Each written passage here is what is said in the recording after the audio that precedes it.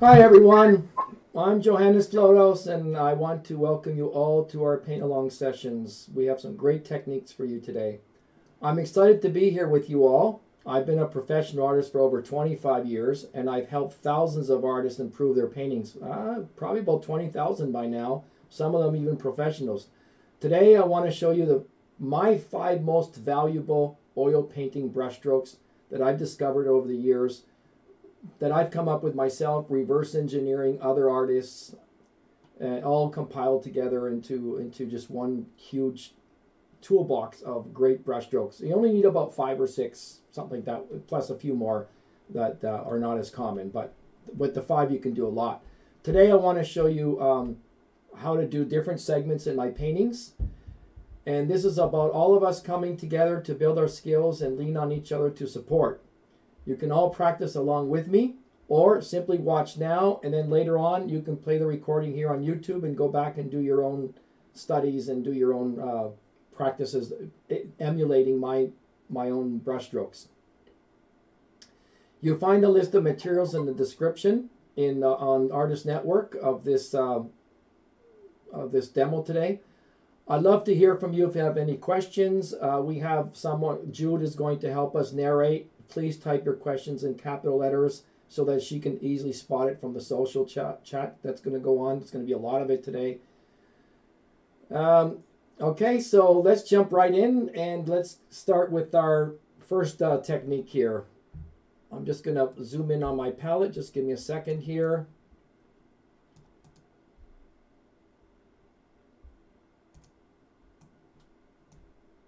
My face looks funny there, huh? Don't get seasick, people.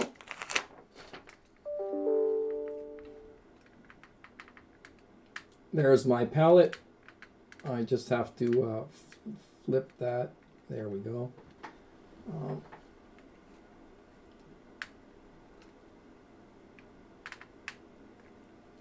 Okay. I'm just going to bring this and make this a little bit bigger for you. And I'm just going to flip it here.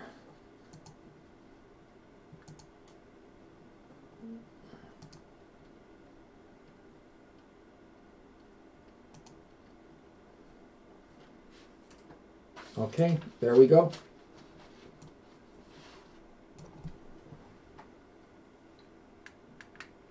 Okay, now we have this painting up here, and our first brush stroke of the day is going to be the twist and turn.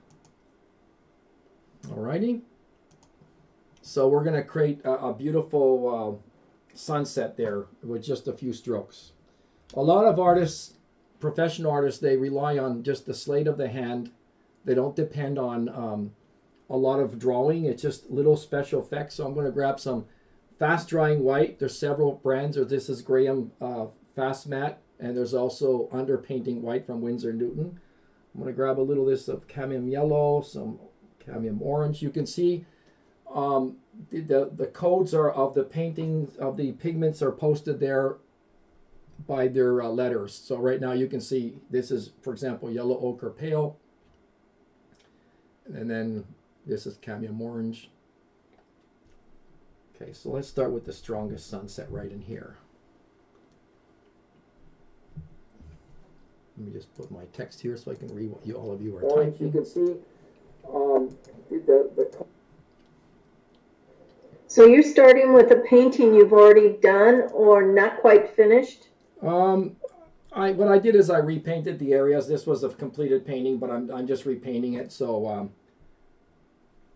to do the demonstration for today.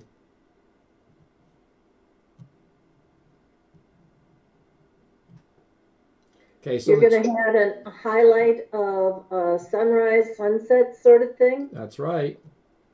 Okay. We're going to make it nice and moody. Wow, that's a big hit right there, right? Right off the bat. Okay, so here's where the technique comes. I'm going to grab some cadmium orange. And now watch. You go like this. And look how I'm going to twist and turn my brush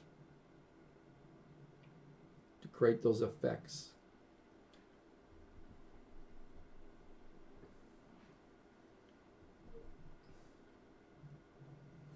When it comes to these kind of scenes, you want to keep it nice and subtle. Okay, let's put a little bit up in the sky here. I like to bounce around a lot. I'm pretty much, I paint very randomly. Okay, so here's where we're going to really see the techniques. I'm going to start with the tip here, twist my brush.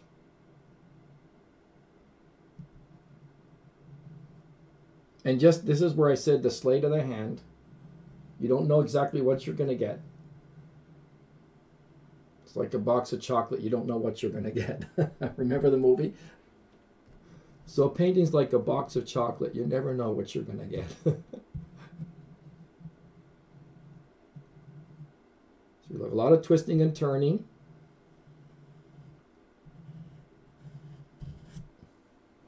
So we got that effect in there.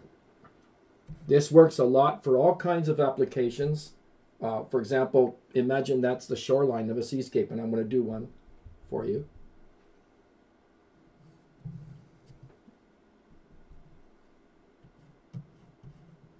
Again, twist and turn. A little bit of dry brushing there. Isn't that cool? Very cool. Very cool. These moody paintings are beautiful. I think that they're the best sellers that you can get. Like if you're going to think, if you plan on selling paintings or even entering them into juried shows, this is the way to go. It's not about the realism that I feel anyway that's going to make the big impact on either jurors or sales. It's the mood that you're conveying. So I'm going to get a little bit of red in here. Now I'm using cadmium red medium. Let's move this over just a tad this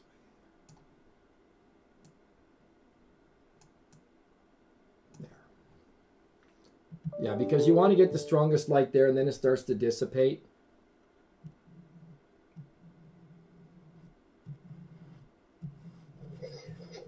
How else would you use this twist and turn brushstroke? You're going to see several demonstrations. Another very good application would be for a seascape. I mean, the foam on top of the wave. Can you just imagine that's a crashing wave, right? And then also for the beach part of it, I'm not scared to put my hands in there. A lot of professional artists do that. We're going to do a little peeking through here. See, I'm turning my brush a lot, right? Twist and turn. See, I'm doing this a lot. It's all in the sleight of the hand. If I were to try to repeat this exact stroke, let's say I had a duplicate clone painting here, I would not be able to reproduce that exact stroke. It's all depending on what I'm going to get out of it. So you think the strokes that are by chance are more fresh, unique? What's the advantage for doing this? Great question, Jude. The thing is, in our subconscious mind, since we were children, we have stored memory, muscle memory, just like when you ride a bicycle or you skate, you can always do it. When you drive a car, you can always do it. We have stored memory of things that we used to do as children, right? And so what's going to happen is that when you do the painting, you're going to tap into that previously uploaded software that you had. So we never did this as a child. We always held a crayon and kept it, using the point of it, the tip of it. This is something new. And so you're not going to produce symmetrical parallel lines this way. It's going to be more spontaneous. So that the point is to avoid any parallel line there, right? Exactly. So you're getting abstract shapes and a variety of lines. Well, nothing would be more obvious than you create a parallel line. So this one, for example, the fact that I did that twist and turn here, it's completely different. Like it's not running together. And if it is a little bit, then you just push it around. Okay.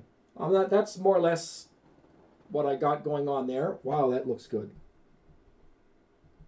That really looks good.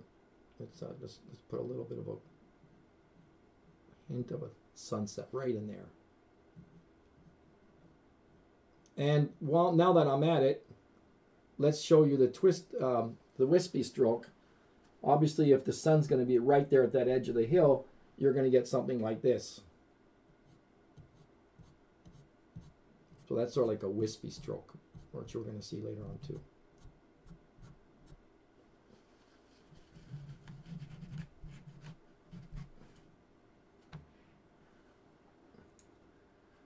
If I just fix that little top of the hill there. I mean that tree, it's a little bit funny looking for some reason. There, that'll do it.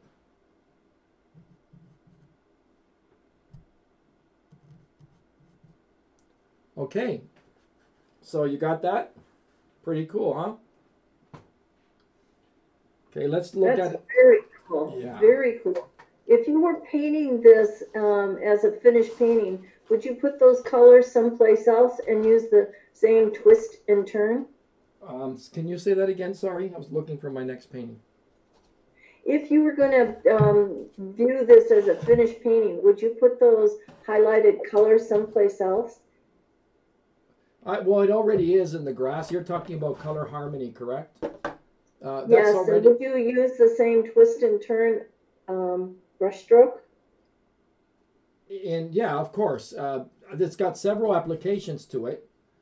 And what you're saying is repeating the color. Well, we got a lot of ochre in here, so that we don't really necessarily have to repeat that exact color as long as you got the hue here. If this is a yellow orange here, this is a yellow orange. Now I'm going to show you, I'm going to answer the other question. I'm just going to show you right now from a painting another application of that. We have this sort of like the seascape over here. Okay. We're also going to make this look very cool. It's interesting that term cool has not disappeared since I was a kid. Even young children today are using that phrase. So that's something that survived for many years. That's good. So that doesn't age you then. I heard my granddaughter use it the other day. She picked it up from school and I said, hey, they're still using that. I thought that would be phased out by now.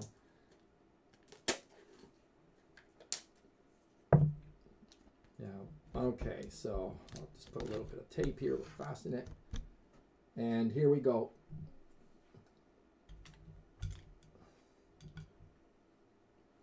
So we're going to take white. Always start with the white because it's easier to add paint to it, not the other way around. So I'm just going to do an off-white here with a little bit of yellow ochre pale.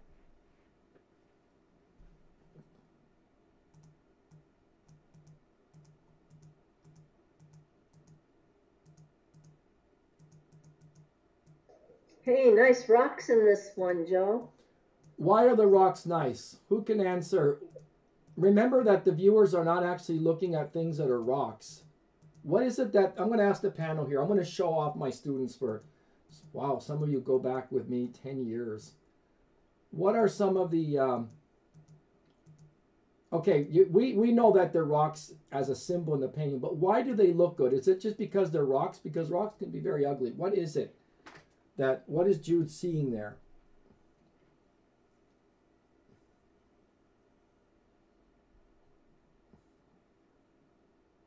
Okay, so here's another application of the twist and turn. Ready? All with one stroke. And then you.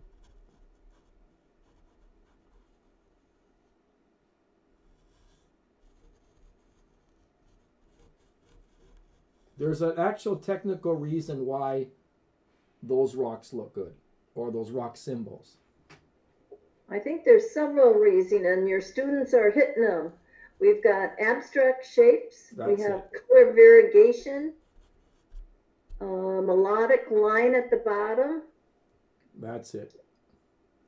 Sharp edges. Okay, here goes the twist and turn. The worst thing that you can do with a shoreline where the foam is meeting the sand is to have a parallel highway pattern. So we're going to do this. I always like to start with the very tip of the brush. So go like this, and then you put the brush flat. Go back to your your tip again.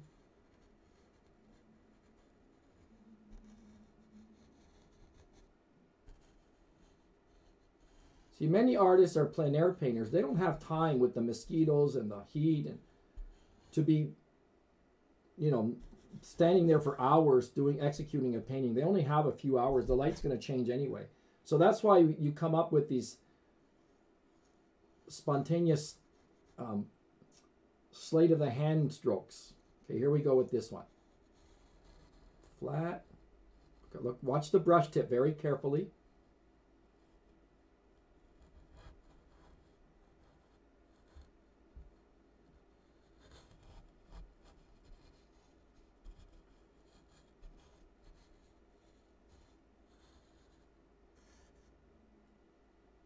Let me just fill that in. See how I just twist and turn that? There's no chance on earth that by doing that technique, we're going to end up with a parallel line there. No way.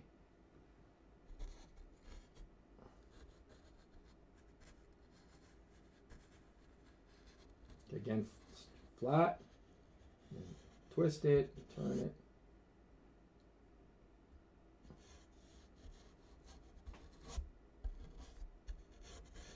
And I'm holding it really at the edge here to be very spontaneous. I didn't apply liquid to this one, Jenny. I'm not doing enough painting on it. Oh, you didn't know liquid? Oh, okay. Usually you would. Yeah. It's just and you're holding the brush at the end and moving your arm? There's not a lot of shoulder rotation on this one. It's just, yeah, basically I'm holding my hand. Let me zoom out. Wow. Just holding let me zoom out a bit so you can see. And if you were doing this in watercolor, you'd be doing it in a very similar action? Yes. And pastels, not just watercolor, and acrylics, all the same. Okay, you can see I got my messy table there, but that's normal for, and I got a little book that says algebra that's holding it high at a 20-degree angle just so that I look smart to you. Here, I'll let you in on that, see? Algebra. Oh, this guy reads algebra well. When he puts that as a book, as a support for his painting. I haven't opened that book in many years. Anyway, yeah, so there's a lot. Let me even zoom out more for you. Osmosis does work sometimes. Okay, but anyway, it's a lot of shoulder. I mean, a lot of this way. I'm just doing it like a robot kind of hand. I don't have to be twisting and turning in my shoulder. Just the brush itself. It's a lot of wrist action. But there are others that where you actually use your shoulder. No, I don't only do landscapes. I do, as a matter of fact, now you're asking me that now, next Friday, I'm going to give a workshop on still life. I'll put up the little advertisement later for you. But no, I do portraits. I'm very, what do you call it? I'm like a shopping cart. Put whatever you want in it. Still lifes, wildlife, portraits, all mediums. Very complete. Anyway, you can see I'm just this is a little bit too how you say a little bit too parallel there. But anyway, I'm just working real fast here because I have to fit all this in about a half an hour. I mean, sorry, about 2 hours. So I'm working really fast, which is also good because you become spontaneous as well. It's a good exercise. Okay, now I could do a little bit more of a hint over here.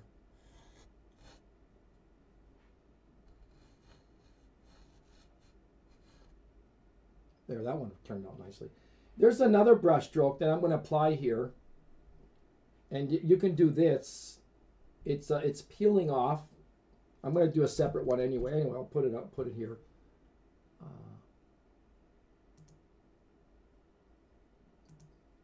Okay, so it's also commonly known as a dry brush, right? So you're just barely caressing the canvas.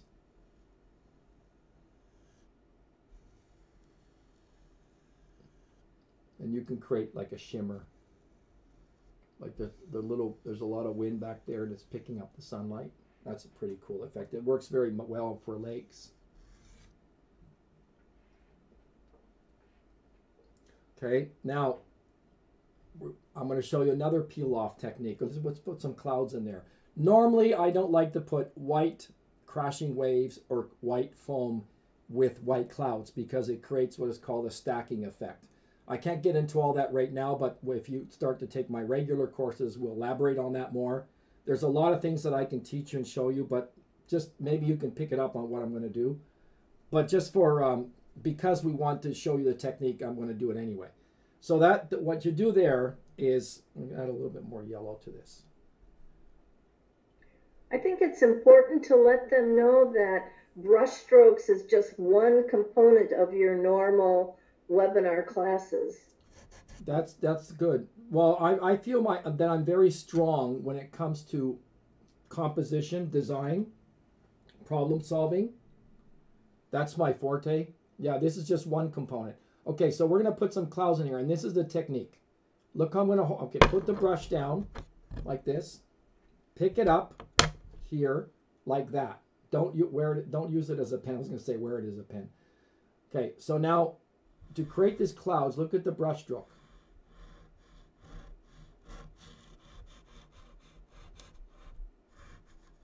I'm shoveling snow.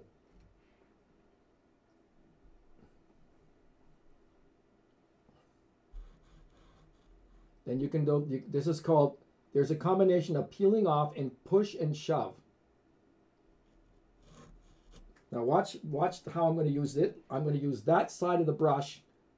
I very rarely use this brush like a pen. I could say almost never.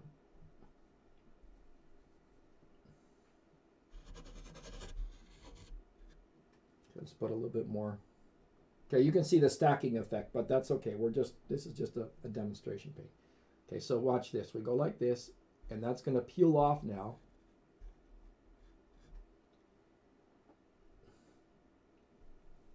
I don't know why I keep saying watch this. I don't think you have another option. Well, maybe if you stand up and go somewhere. Watch this, come back to your seat. Don't get up yet. Oops, it's a little bit too, you want to be careful with the yellow.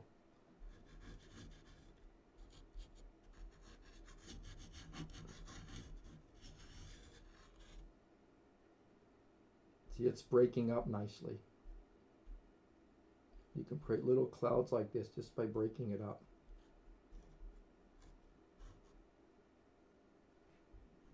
Now again, if I were to repeat that form on another canvas, I would not be able to duplicate the exact form. It's all accidental strokes. We can say that's the focal point because we have a good light-dark contrast there. And I like to stay away from the edges here. I call that the periphery of the painting. Again, that's something that we have to see down the road. The extremely huge, important concept, what I just mentioned there. But then again, they're all important. See, again, this is push and shove, right? Like you push like you're pushing snow, and then shove like this. And there I have my cloudy sky. Just soften that a bit. That's also very cool, right?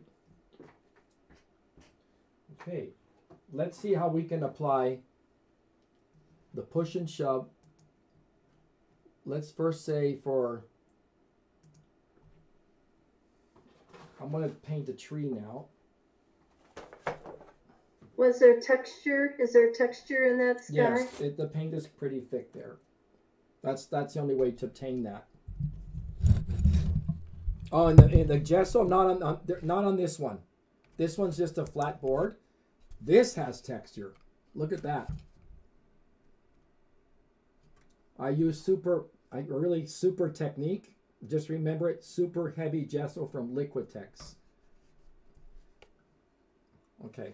So anyway, I mentioned something about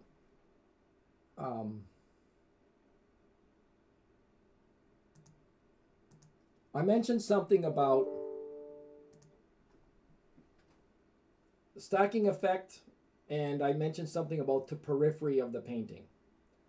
All these things that you're going to see in future courses. I have we have this upcoming still life that we're going to do this Friday.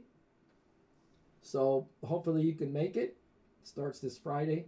To find out, you can see right there where you want to maybe jot down that email, that HTML address there.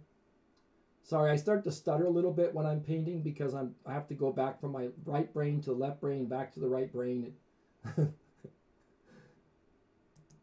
Some people say I'm surprised that you can even talk at all while you're painting.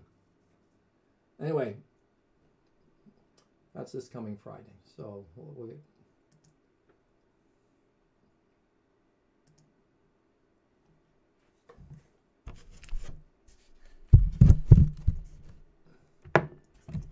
Okay, we got this autumn scene, by the way, here where I live in Ontario. Right now we are at our peak of the autumn. Beautiful. And so I guess this painting is pretty perfect for the time of the year right now. Okay, let's put that tree in.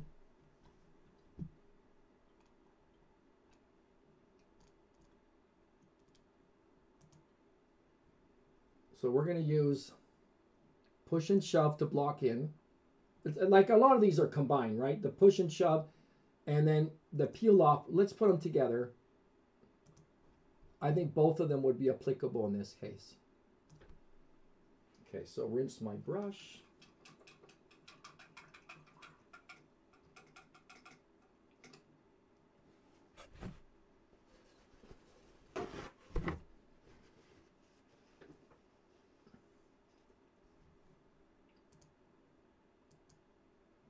Okay, so they're going to use white. I don't like to use pre-mixed greens, but in this case it's just faster for me because it's time sensitive, so I'm just going to grab Viridian. But I phased out using pre-mixed greens now, and I resort more to my own mixtures. I think after all these years, I think I finally found the solution to mix really good greens. Okay, so. Is anybody else having sound problems? We have one who's complaining that the volume is low. Well, I can speak a little bit louder. How's that?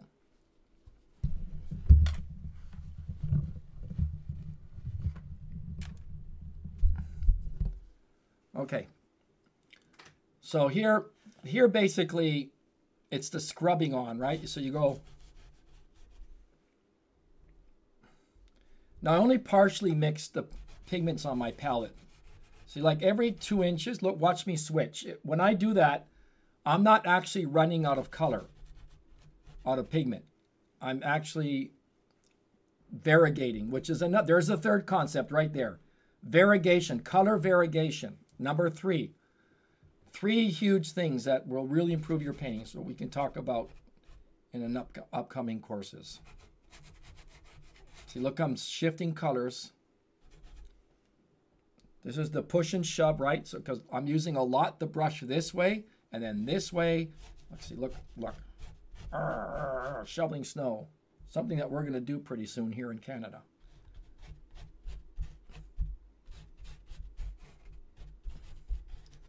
Good thing is I got myself one of those really expensive snow blowers. I'm not looking forward to that at all. I don't know. Sometimes I wonder, what do I prefer? To clear the snow off my driveway? On my driveway, by the way, I can fit 4 cars and 1 motorhome. 32-foot motorhome, which is I call my paintmobile. And that paintmobile, that RV, and I have gone to, I would say, practically every national park in the United States and in Canada, plein air painting for months. I've been very fortunate that I've been able to escape for months. For example, I've gone to Jackson Hole, Wyoming, stayed there for 4 months, painted every mountain that you can put your camera on. So I got a lot of inspiration. Okay, so now you can see all the color shifts there. I've had my series of experiences like stepping in bear scat, having a deer nudge itself against behind me when I'm painting, seeking. I guess they're so common to see people there that the deer will actually come close to you and nudge you for food, and they're not supposed to get food, but it's not. I think some tourists do give them food. Okay, so we're gonna do. Let me get a lot of paint here. A lot of tourists taking photographs. Okay, so I'm going to load it. It looks like you're not putting every single leaf in. Really? Let me see. I'm going to do, let's see, let's count the leaves. It looks like you're scooping it and spreading it. How many leaves did I paint there? I'd say about 100. Oh, there you go, guys. And this is, by the way, the top artists in the U.S. Just for one example. This is exactly how they paint.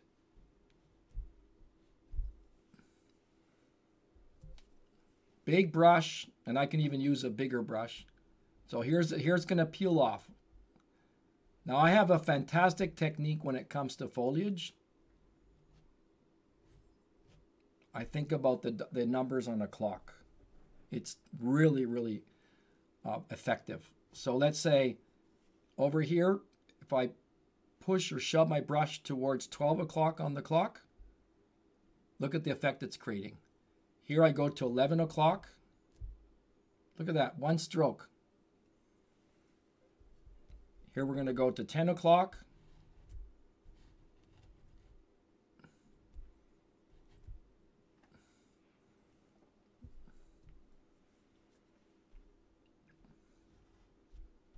See, I'm really pushing that brush.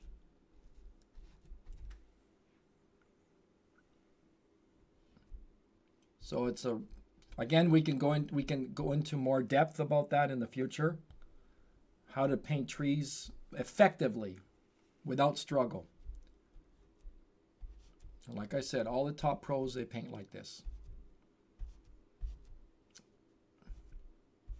Look at that. Cool.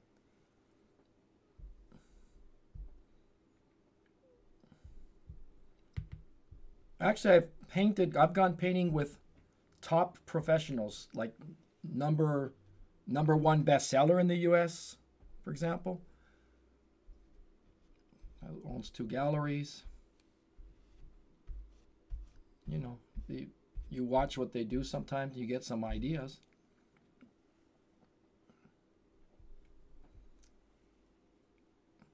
Okay, I really want to break up the paint here, so let's load it. Let's get a big blob of white. Put some yellow ochre pale in there. We're going to do a little kicker and put some of this phthalo green. What's it called? Phthalo yellow. It's called phthalo yellow green. And we're going to go. I'm not using a medium. Nope. I'm using these. The paints that I use don't require mediums. They're already buttery enough to do without. In fact, I wouldn't get these effects if I started to reduce these with mediums. Okay, this is the peeling off technique now. We did the push and shove, but now I want to create texture, right? So look, I got like a little crashing wave on my brush, holding it horizontally, and just tickle the canvas. And look what I get as a result.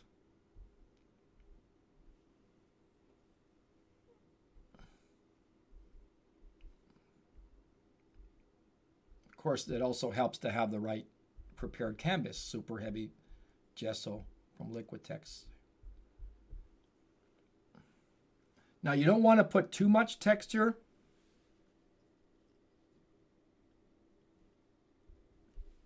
because I always say a lot of texture is no texture because it cancels it out. There's another principle. Here goes the fourth one, right? The ones that have been with me for many years. It's called the principle of contrasts.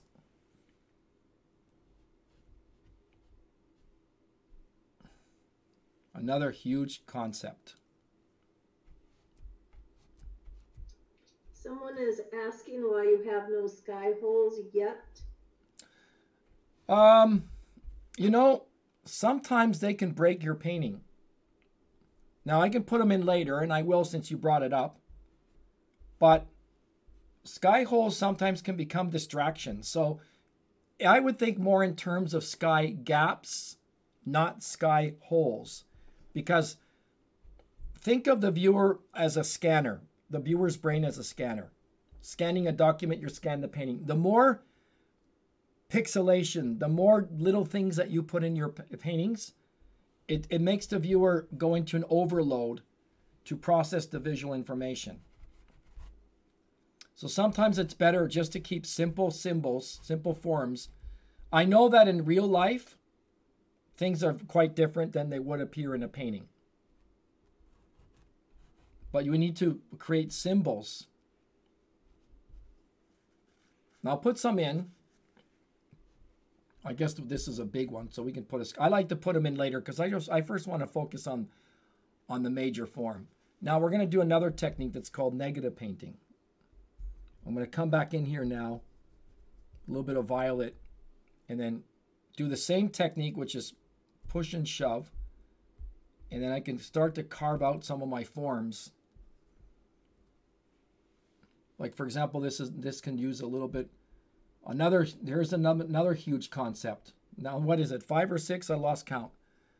Render everything you can in 3D forms. Exaggerate the 3D form intent in everything that you paint. So by adding a little shadow side to this tree, now I'm making it look like it's going round, even though you don't see it with the eye. It's called rendering 3D forms. Some of these things are going to really make a big difference in your artwork.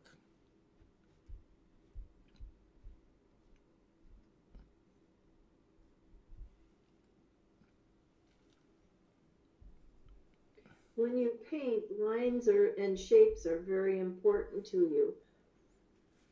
Vital. Do you want to think about lines of the trees at any point?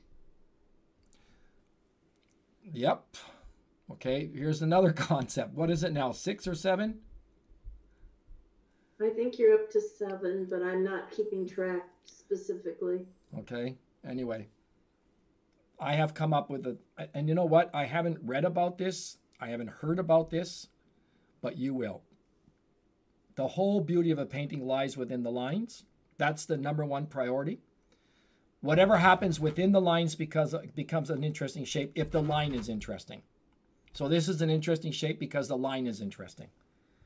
I have determined 2 important lines in my paintings, in all paintings. One, we can call them a rhythmic line, but within the rhythmic line we have two divisions basically. One is a melodic line and another is a graceful line. So if you follow the line here, there's a roller coaster effect in your foliage. That's much more important than trying to represent things accurately. What line are you creating for the viewer?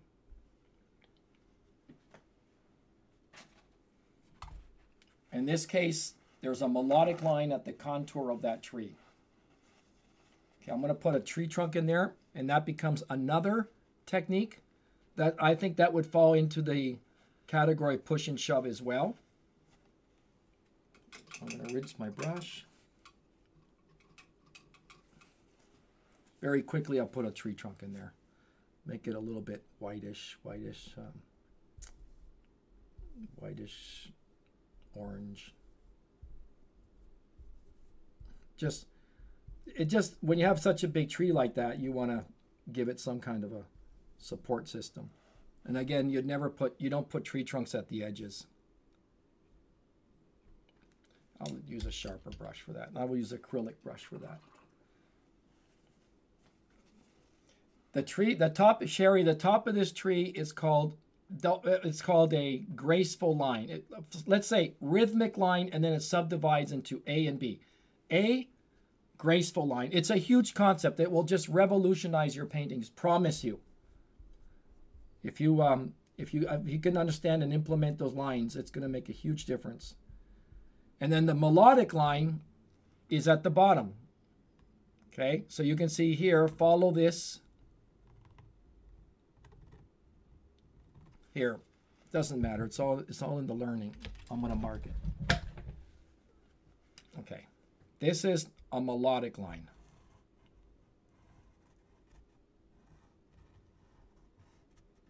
See that? It's like a staircase effect. This becomes a graceful line. So you can like pretend you're going to shrink wrap it. Don't be scared, guys. That's a dry erase marker. Okay. This is a melodic line.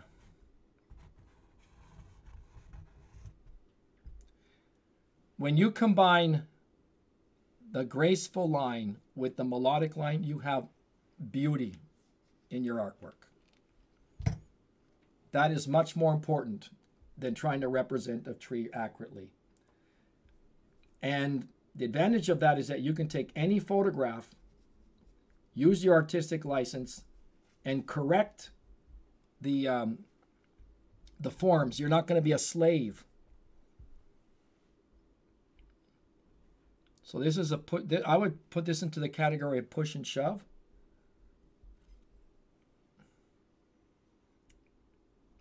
The graceful line, I see that a lot of you are hooking on to this, right? You're thirsty for this information. Graceful line is like a roller coaster, okay? And this is a melodic line. It's jaggedy. You can solve all your reference photos. You can solve all your paintings with just that one concept. During my live classes, because here at Artist Network, we give live classes. Every month there's 3 Saturdays. Plus we have this still life coming up. There's many, many examples. You know what? That line was not very good. It's too straight. So hold, let me make a correction. I'm glad I caught that. Because one thing you don't want to do is to line up with the border of your painting. So we're going to make it lean a little bit like this. That's the way to do it. I caught myself. So this is the push and shove. So you go like this, and it brings. Look at that irregular bark. And let me zoom in for you.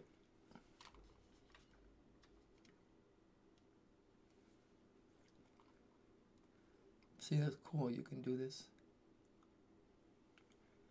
So you can see that I broke up by doing this way.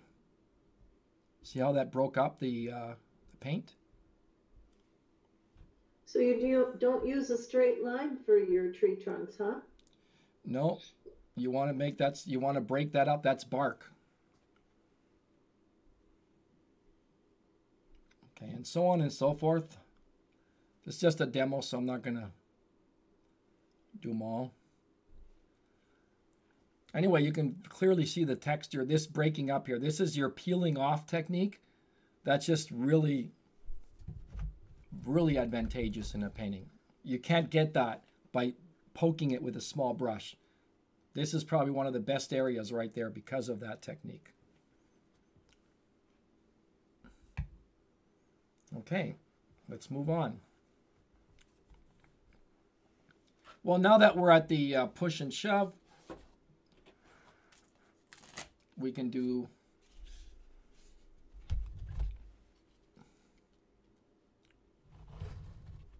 let's put a little fence in there using that same technique that I used for the tree.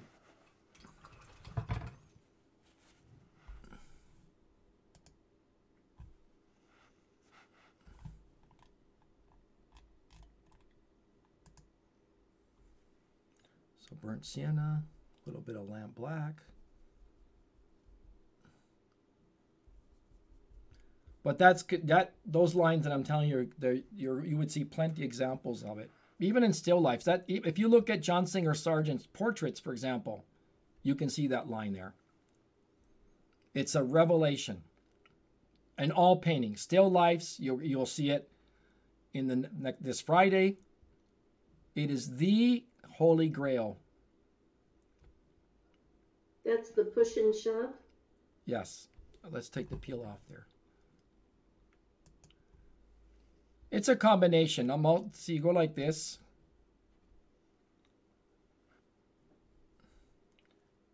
Okay, the worst thing you can do with fence posts is to make them all the same. So let's go.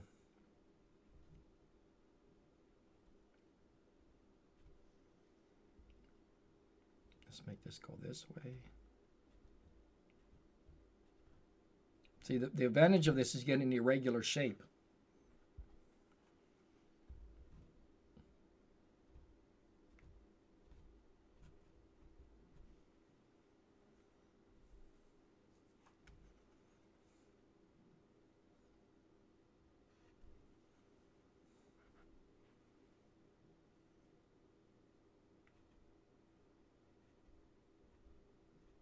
Boy, this one really collapsed. This original painting reference photo obviously did not have those fence posts leaning to that degree.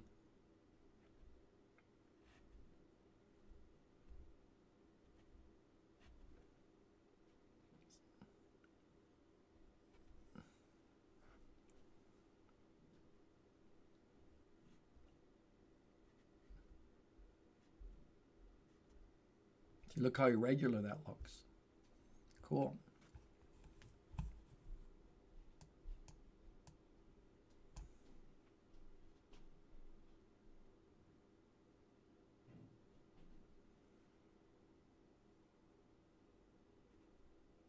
Now here I'm crowding the foreground, which is a no-no, but I'm just demonstrating you these techniques. But another very important concept in painting is where to put the visual information and where to leave out. The immediate foreground, which is where I'm at now, is not a good idea to do that because it distracts the viewer. So another huge concept is referring to paint the way the eye anatomically sees is a huge concept. And that's why I came up with the term the periphery of the painting.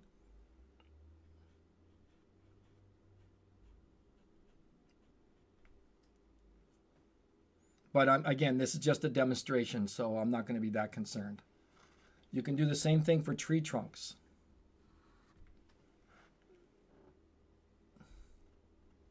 But one solution is just leave the foreground alone. Now people might say to you, well, why would you leave it alone if it's closer to you? Wouldn't it have more detail? And I would answer this way. How many times have you banged your foot against a piece of furniture in your house because you didn't wear slippers or shoes in your house? How many times? Well, whatever you banged your foot against in the furniture, isn't it closer to you? So why didn't you see it? Because you're not looking down, right? So it's not where things are situated in the planes. It's where your eye is actually looking where the detail should go. If you're walking down this driveway and your head is flat, straight, looking straight, not looking down, you would be able to see all this in detail. This would actually only become a concept in your mind. You'd know it's there, but you wouldn't see it unless you purposely were to look down or look aside. So one of the neat things that I've come up with is to teach you how to paint the way the eye anatomically sees reality. Not paint what you see, but paint the way the eye sees. And that, again, is going to be a huge concept. I keep saying huge with everything, but they are. I'm not exaggerating. See, I want this bark feeling there. Paint the way the eye anatomically sees. So anyway, getting back, I've done a lot of plein air painting. I think I've done maybe about, without exaggerating, 300 to 400 outdoor paintings over the years.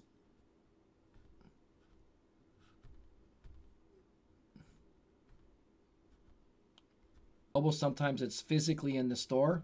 At least it used to be physically in the store. You can walk in and just buy it off the shelf. Some of these concepts I'm talking about, but you need to see more examples of them.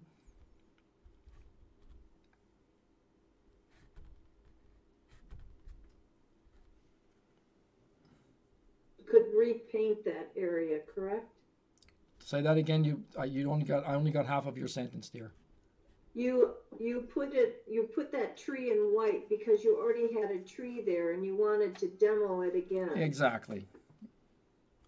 I just wanted to show you how you can. Here's another brush stroke. You can call it, it's a tapping brush stroke too.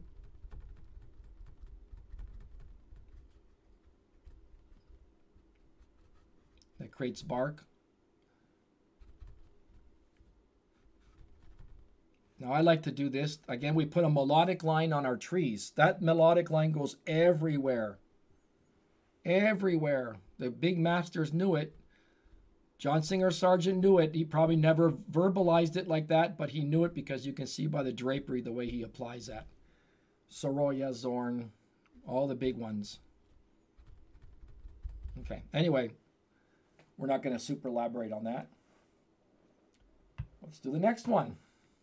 Let's do, how about we do the wispy stroke?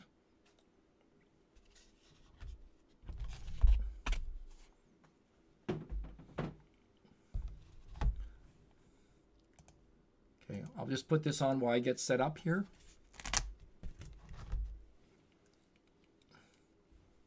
Starts this Friday.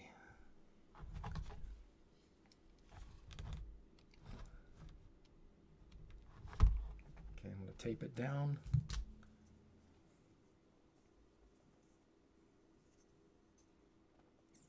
We got ourselves a really neat mountain scene here. We're going to put some grass in front of it. Okay, just give me a minute. I'm just peeling off the tape here because I have to fix it. You can hear me peeling it off.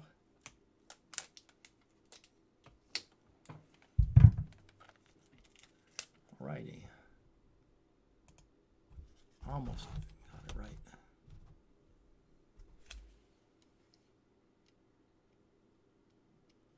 Ah, look at that push and shove technique here with the evergreen trees. Now let's learn how to do grass in a very effective way. Again, just a few brush strokes. It's minutes.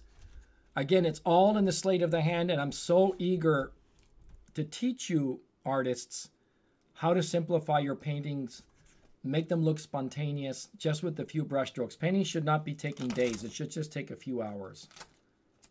Okay, I got this interesting photograph that I'm going to base my grass on. And this is going to be called the Wispy brushstroke.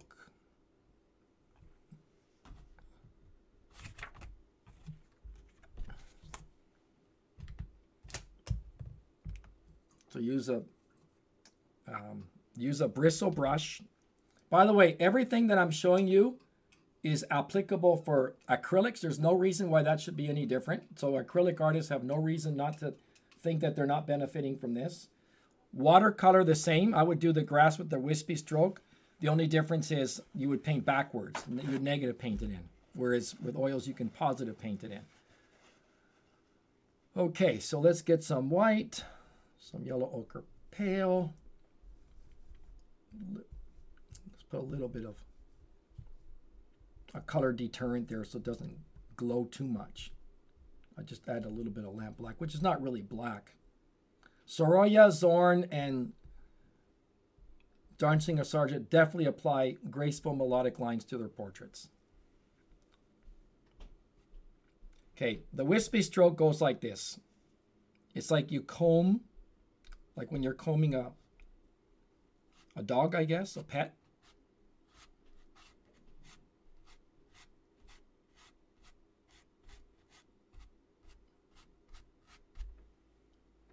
This one's a little bit too solid. Let's do that. Let's do a replay on that one. Do you already have super heavy gesso in the grass? Not on this one.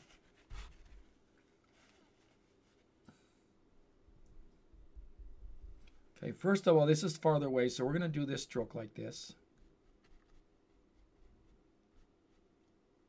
Allow some of that burnt sienna that I put at the bottom to show through.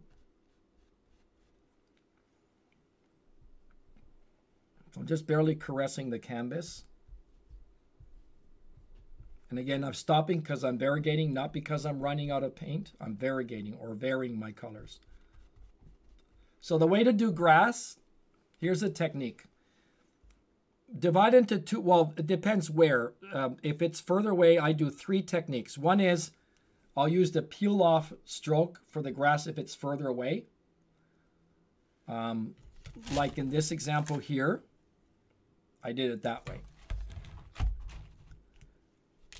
The second plane, this is close enough, I do little choppy strokes. This is just a natural bristle brush. So I'm going to do choppy strokes here like this. Little vertical strokes, a little bit like a slant here and there. Not totally vertical. Allowing some of that burnt sienna to show through. See how wispy that is?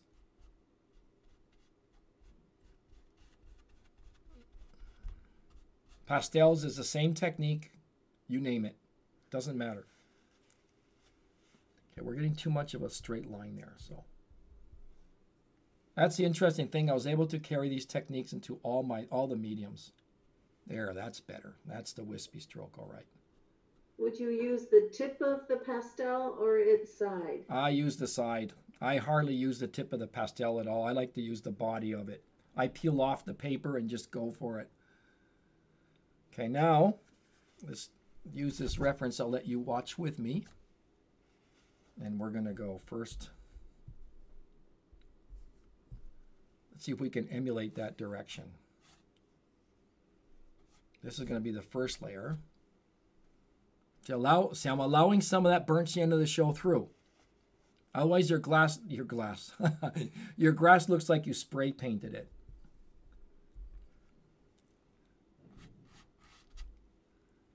And I work randomly, as you can see.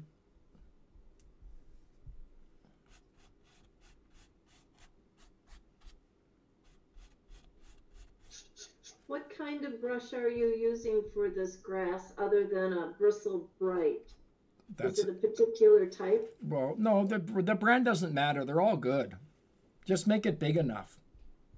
The worst thing that you want to do is to comb your grass in or use a rigger brush and do blade by blade. This is a much more effective and professional way. Again, all professional artists will do, well, not all of them, but some of the top artists will paint like this. See, it's wispy. If your screen is out of focus, you may need to refresh your screen. There's no reason why your screen would be out of focus. As long as I'm in focus here, you should be good.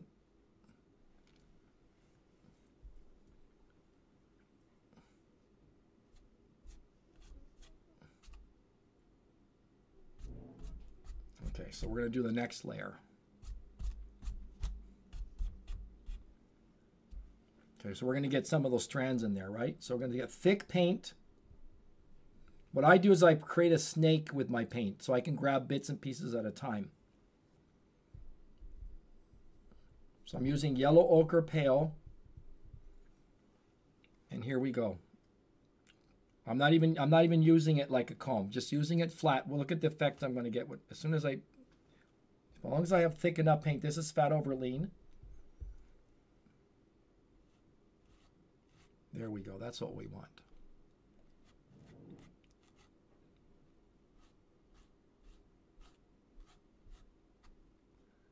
And I'm trying to emulate the movement.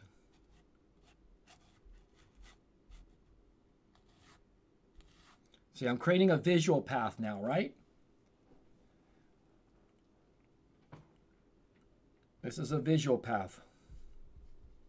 So I'm purposely creating another, and here's a new concept too, rhythm.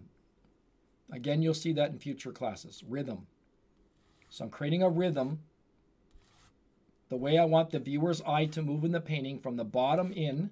As far as I'm concerned, the foreground should be the usherer, the ushering point. Like when you go into the movie theater, that's your entrance into the painting, and your brush strokes are supposed to usher the viewer in to the depth of the painting.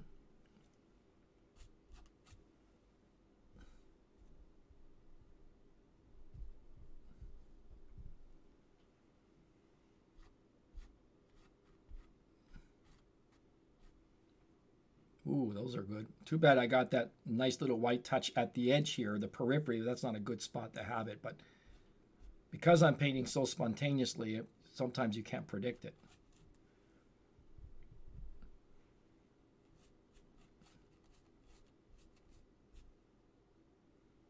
Okay, you don't want to look like it's all combed.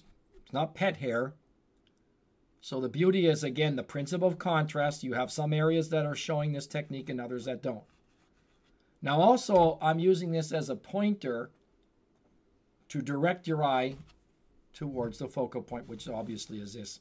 And by the way, this idea of having one focal point, that is not correct. A painting should have several centers of interest. Think about Hansel and Gretel in the forest dropping cookies to find their way out. That's the same thing with your painting. You deposit little goodies. So in this case, we have, well, I'm going to put a shimmer here, but we have, after the shimmer, that would be one. This would be another cookie that you pick up, just like in a video game, and that's another one. So it's got three of them, three focal areas.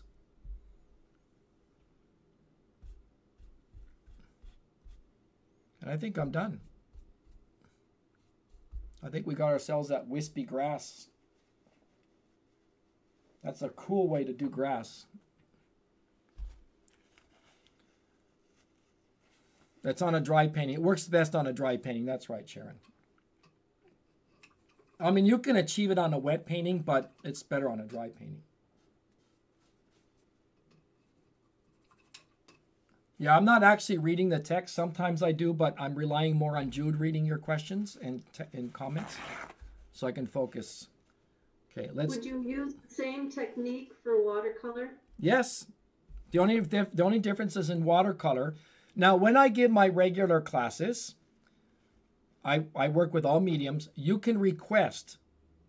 You can say, Joe, even if this is, let's suppose this is an oil painting that I did for a demonstration on one of the paint-along classes, right? You can do a request, say, how would you do it in watercolor? I'll pull out my watercolor paper, my brush, and I'll do like a 10-minute demo for you. But what you do is work the opposite way. I would comb the dark into it. Like, you see this highlight? I would go like this with my brush and carve into it. I don't use mediums in my oil paintings. Sometimes if I use a very thick paint, but no. Mediums are just going to weaken the paint and it's not going to cooperate. Okay, this is going to be the peel off.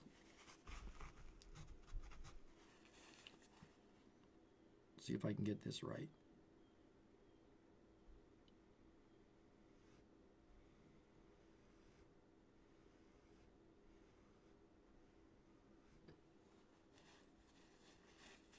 Sort of.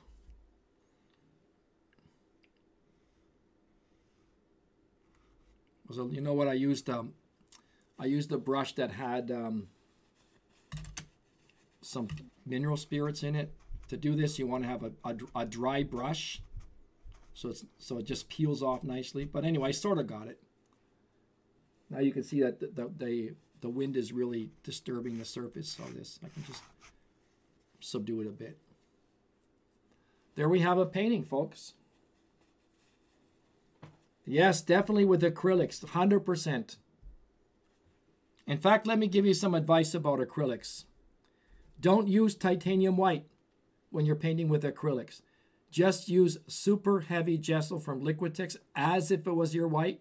It's got two advantages. One, it gives you much more body, which is a problem with acrylics, that you don't get that enough.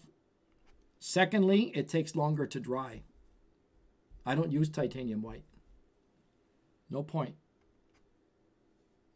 And you can handle it just like oils. Let's do a little reflection in there. Okay. I'm happy with that grass. I'm happy with that painting, actually.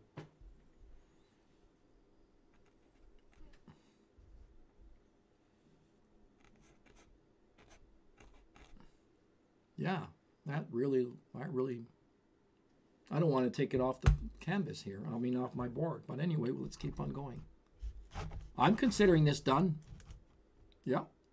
Maybe I can come back when it's dry and maybe just add a few more of these stronger lights. But be careful, because this looks here's the principle of contrast, right?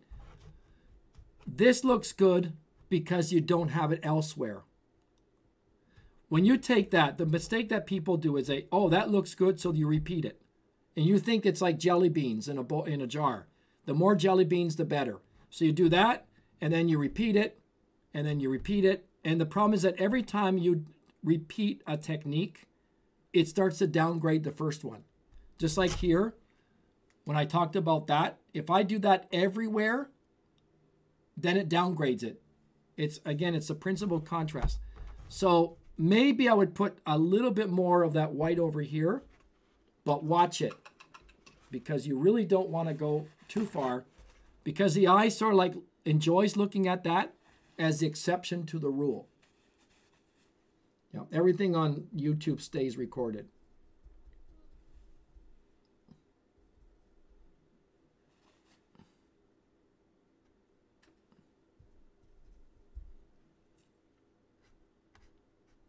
Okay, maybe, let me see if I can get a little bit more. Of course, that works better if it's dry.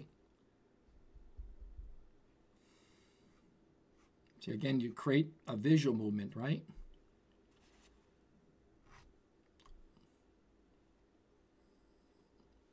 Let me see if I can get it to the perfection the way I would want it. We're good with time, so. It looks like this is a very light touch brush stroke. Yeah, that's why I called it wispy. Exactly, because it's just wispy.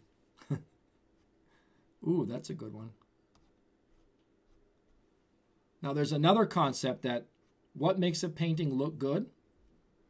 What's a really good criteria for selecting reference photos? And I think that's where my strength really is. I do a little bit of boasting, but it's the truth. What themes really work and how to make them work. What really makes a painting work nicely is, think about taking an imaginary line down the middle. Whatever you do on side A should not be repeated on side B, unless it's only to echo.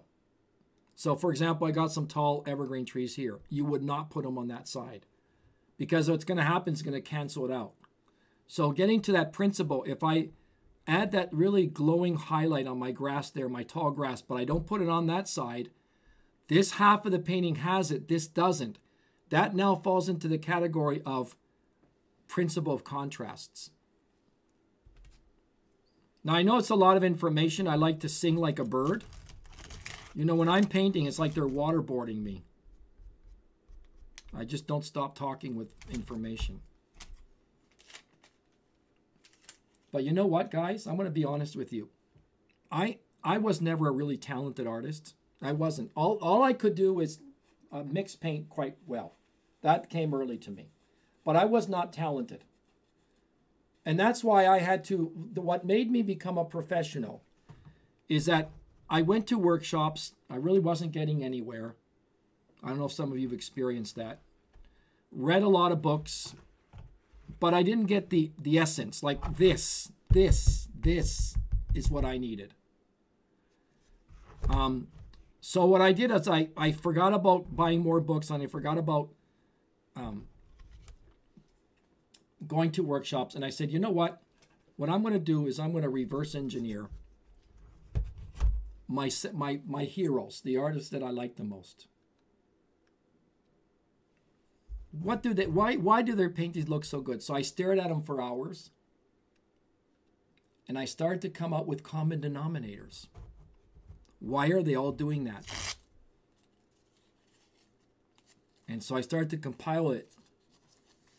And I said, aha, now I know what it is. It took me years to do it, but now I've compiled all those, and I'm sharing them with all my student artists. Okay, this is Lewis Falls at Yellowstone National Park. We're gonna create a beautiful waterfall here. Again, with just a few strokes. This is gonna be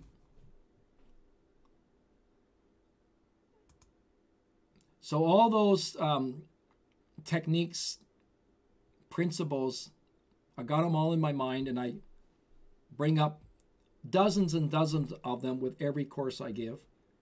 And students, to correct me if I'm wrong, everybody, do you not fill an entire notebook in one session of three Saturdays, one workshop? Yes or no?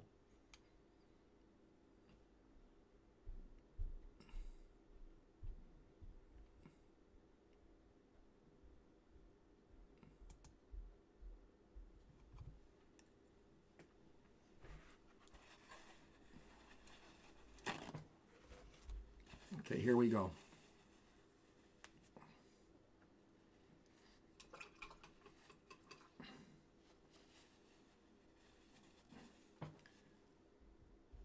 Okay, first thing let's throw in another brush stroke. We'll just call it circular. I'm going to create mist just by doing this. Now this works much better with zinc white because it's semi-opaque.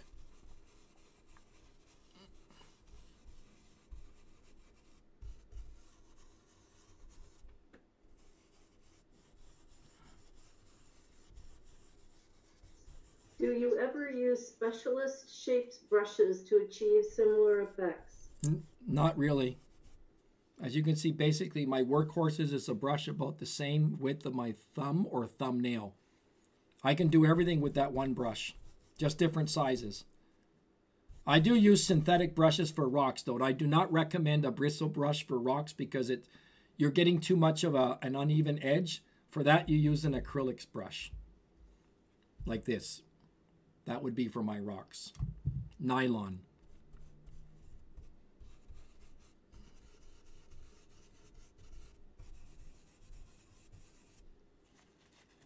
Okay, so that looks like the water is moving a bit. Do you use Chinese white in watercolor? I used gouache. It works better. And guess what? You want to see what's really compatible with watercolor? Guess what? Pan pastels. Oh my gosh. You can't even tell that you've worked on it. You can put highlights on a tree with pan pastels and you can't even notice. The viewer cannot notice that you worked on it. And even regular stick pastels are very compatible, but even more so, pan pastels. It's a match made in heaven. Are you putting fog in there? Is that what you're doing? Yes. Yes, I do use bristle brushes with acrylics, Miro. Better yet, you already used oil brushes that you've used before, because now that puts a protective layer on your bristles. And so because the water will make the bristles a little bit flimsy, but if you use the brush several times with oils, it's got that protective layer, so you keep it nice and firm. Pan pastels with watercolor is a romance that will never break.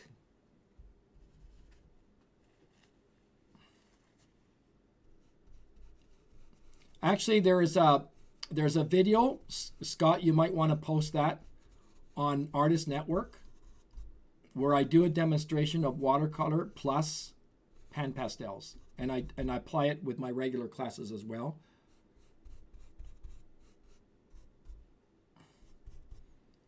Okay, look at the mist there. Of course, that works better with zinc white, but anyway, let me just do a little bit more. I'm starting to like this foggy kind of look here.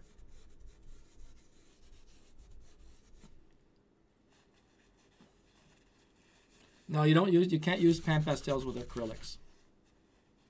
Okay, and then by the way, everything I teach, the only difference with acrylics and oils is how you blend the colors together, but everything is about the same. Okay, so here we go with the first layer of the waterfall. Goes like this. You start like this. Now I'm going to be heavy on it. And then again, hold my brush flat and press and lift so I get a lighter value there. Caress it. Start heavy and then just caress.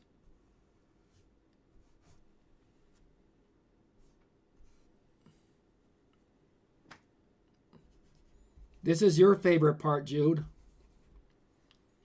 Jude, I love the dry brush effect. Jude, the lady that's narrating for us, she's a master at waterfalls. In fact, if she was in my studio here, I would just say, you take over for me. Thanks, Joe. That's a huge compliment. Thank you. You know exactly how much, you know really how to apply the principle of contrasts to your waterfalls. In other words, just the right amount of texture. Also, that's the trick, is just to get the right amount of texture. See, I'm starting heavy, and then I lift up. And that gives me a heavier stroke here, and that blends in.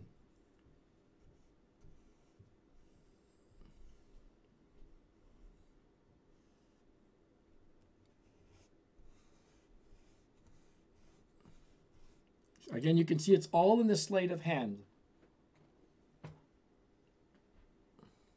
Let's put a little bit of purple in there. I know that color does not exist in real life, but I'm shifting more and more towards paintings that will be not so much as a sense of copy from nature, but poetry, landscape poetry. Hey, that's a good topic for a paint-along. Landscape poetry. What I teach basically is called representational landscape painting, which is the most common form of painting that you'll see in most top galleries, like Legacy Gallery or Trailside. So are you tinting your white with colors? Right now I am, because that's my first step. My second step will be go back with the lighter color and hit that. Yeah, you can do this with a wet painting, Linnea.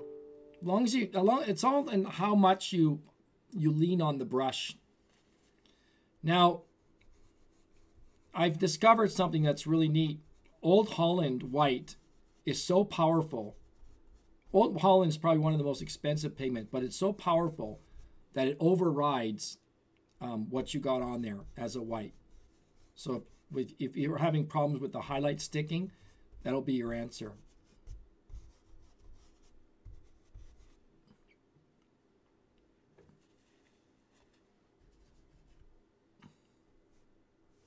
So put some purple in there. That's what I'm saying. I'm trying to be, my painting is revolutionizing where I make it much more interesting. You don't see purple normally, but I'm adding it. Besides, I'm echoing the color of this tree over here.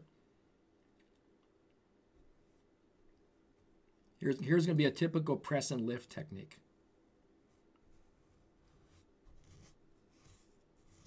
Why did you make a horizontal stroke on the waterfall? Where? Here? I'm reading a question.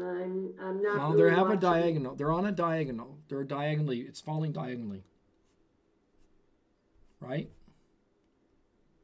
Yeah, I don't. The only thing I can think of is it's like following the line of rocks or something. But I see a few short horizontal lines, but not much. Well, if you Google Lewis Falls in Yellowstone National Park, they do have that angle on them. Only falls that really go down vertically would be Niagara Falls, but I don't paint them that way because it doesn't look right. It looks like a living room curtain when I do that, so I prefer this way. Okay, let's give that now the hit. Here's another important concept. When it comes to white paint, limit your whites. When you limit your whites, things look more beautiful than when you clutter it with white. White paint should be limited on snow scenes, seascapes, waterfalls. This is actually not white. Looks a little bit lighter in your video, but it's not white. So I'm going to add a little bit of yellow ochre pale. It's got to be yellow ochre pale in my book because it never gets chalky on you. Thanks for emphasizing that, Jude, by typing in the... you're emphasizing the points with capital letters so they can take note of that. That's a good idea. I'm trying. Okay, so this is where we're going to get. So again, the principle of contrasts, right? The white looks good because I'm limiting it to a certain area. I'm very happy with this. I got lucky on that. Sometimes you just look at those little gems.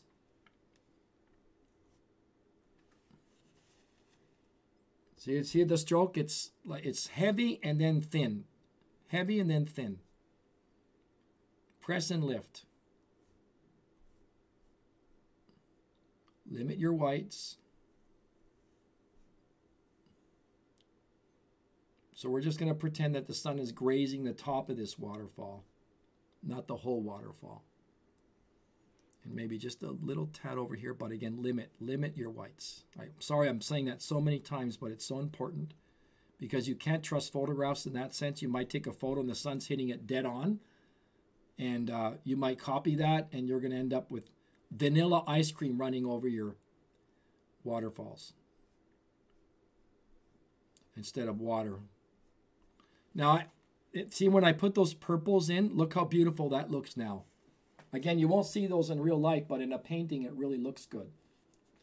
So now we're learning how to enhance colors.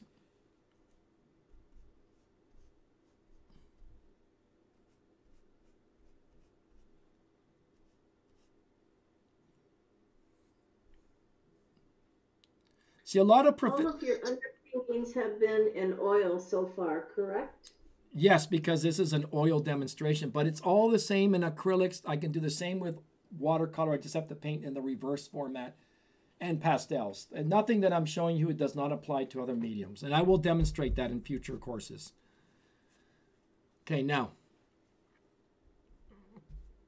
here's another thing we're going to do. There are about 25 important pointers when it comes to waterfalls. I can recite them one by one.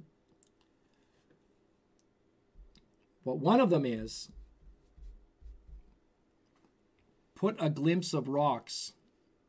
Look how this is going to, if you think that looks good, wait, look what I'm going to do right now. I'm going to bring this to life. So what I do is I create the veil. A little bit more.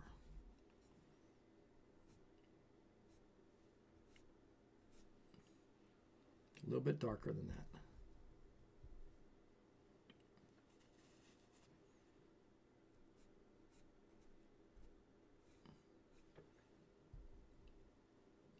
We're going to sort of show a hint of rocks in between the water, but like a bridal veil. That's what gives your rocks the sense of realism. Or you know what? I shouldn't even use the word realism. I should say more believable.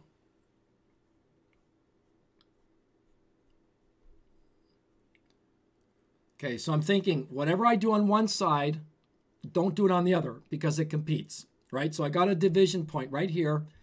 I can clutter more rocks here, but here I'm just going to echo it. If I take that the same amount of information where the rocks are here and I start adding it here, it's going to cancel it out.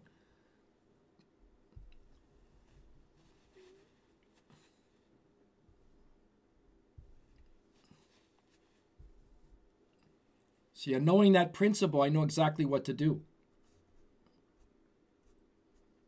This is also a press and lift.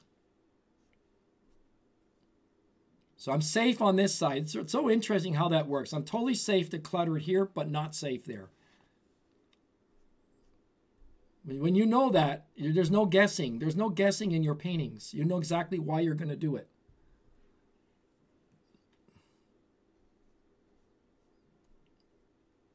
So I reversed engineered maybe about a couple of dozen of top artists, extracted like lime from a lemon, or sorry, lemon juice from a lemon,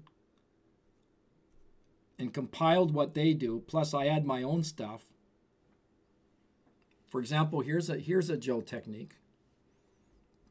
Create different corners. That's more interesting. This is a brown corner, that's a blue corner. This corner is different than this corner. When you know that, you know exactly where to put your clouds and your skyscapes. You put like a rainy cloud over here, but here you put the blue sky. when you create the 4 different corners, you have interest. You're not cloning. That one's a Joe technique. But a lot of what I'm doing is actually techniques from other artists as well. Again, just by reverse engineering. Okay, I got to be careful here. Just echo. Neither do you want to put all the rocks on one side because it looks too deliberate. You want to echo it there. I think maybe we can stop right there. At least for demonstration purposes. That's also, what I'm doing here is also press and lift, because I go hard over here and then taper off, and that looks like the water's running over it. Very typically, you can see here how that worked. So you know what? It's all in the brush strokes, right? To create your symbols. Okay, I'll stop right there. There you got Lewis Falls. This is a little bit too straight here, but I mean, I would work on that myself later on, but I'm just demonstrating this. You keep saying to create your symbols. Can you expound on that? Yes, one thing I learned in the reverse engineering is that artists have their own symbols. They create landscape symbols that represent the real object, not try to do the real object itself.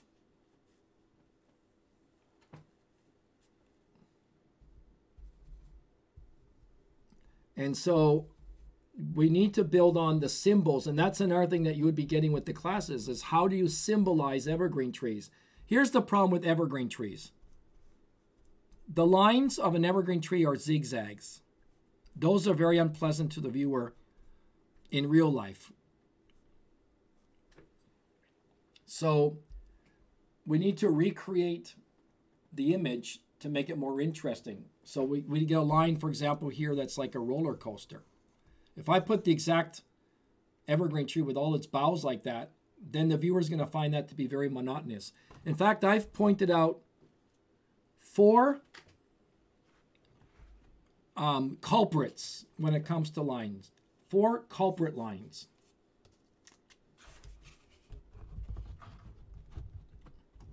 Straight lines, curves, zigzags,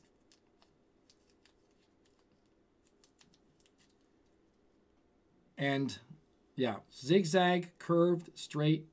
What's the 4th? Let me get my memory here. Half circles, straight, zigzag. We avoid those.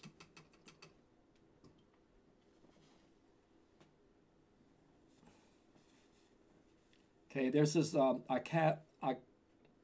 Acadia, right? Acadia National Park. This is Otter's Cliffs. And we're going to put a crashing wave in there.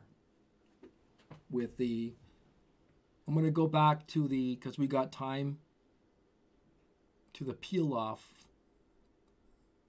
Push and shove and peel off.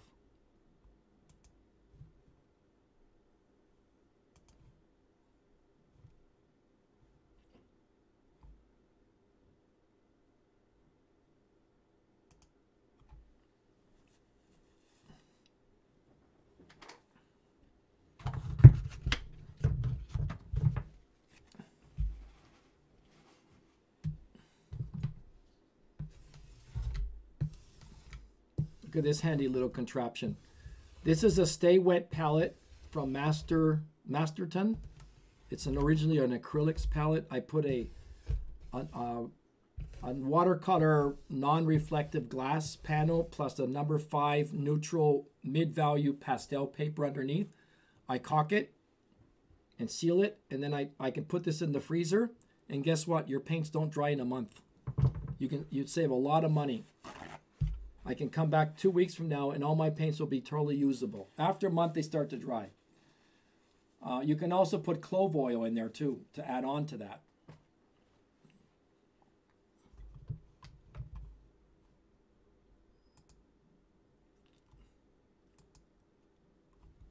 Okay. So again, always a little bit of an off-white there. Make it nice and thick. Have you noticed I've used the same brush for everything I'm doing? Okay, first of all, let's put the dark part. So I'm going to use just ultramarine blue. A little bit of, here's a secret too. Look at my palette carefully. I'm going to magnify that.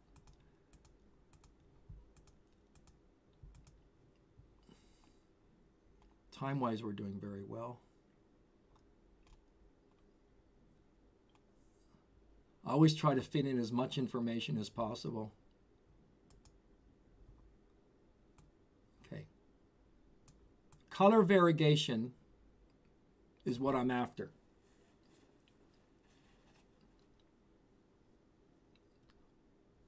Yes, Carolyn, you impregnate your brush first with oils. And then don't wash it too much. Just get rid of the excess oil paint. Let it stick to the bristles, and it's very cooperative for acrylics. Another possibility is just use the Catalyst brand. They are synthetic, and they don't have to do that. It's called Catalyst from Princeton. They're very cooperative for oils and acrylics. Okay, so let me do this. Okay, look at what I'm going to do here.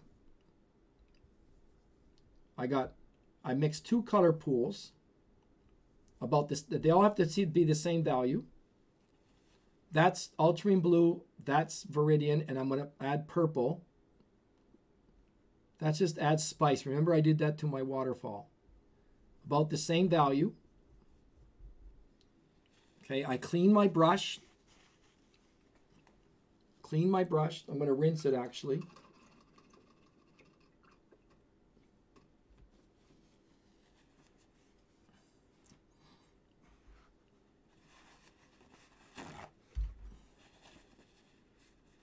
I think I can solve the buffering a little bit. Let me slow down let me just change the quality a little bit. Don't leave yet. I'm going to bring it down to 3500. I just read that somebody had buffering. Okay, that should work. Let me just bring down the audio a bit. So yeah, I'm paying attention to your text.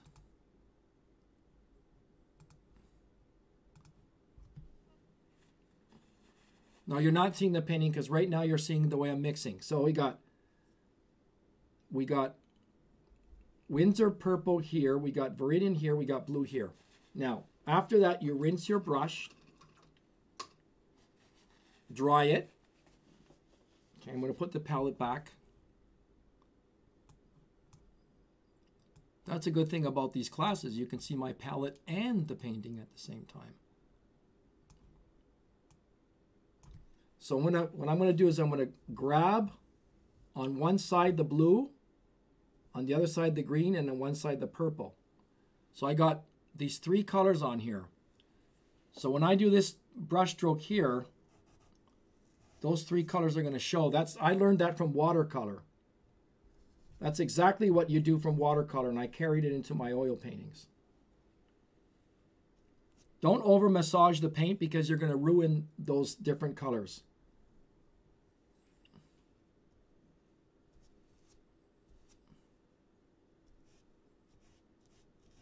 So you got a little bit of violet and blue at the same time there, and enriches it.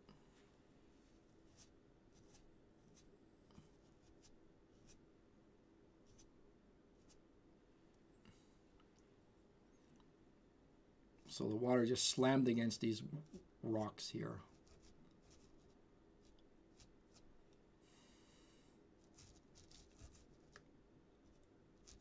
Acadia National Park is just, you want to learn how to do rocks, that's where you go. Besides, take my classes. Because it's all about the shapes, right? Abstract shapes. Hey, you can't blame me for promoting it, right? But it's true.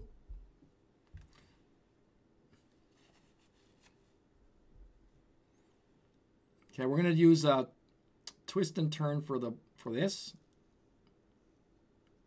You know, let me get a thinner brush for that. Now I'm abusing that large brush. I got to give it up now. Let's use a smaller one.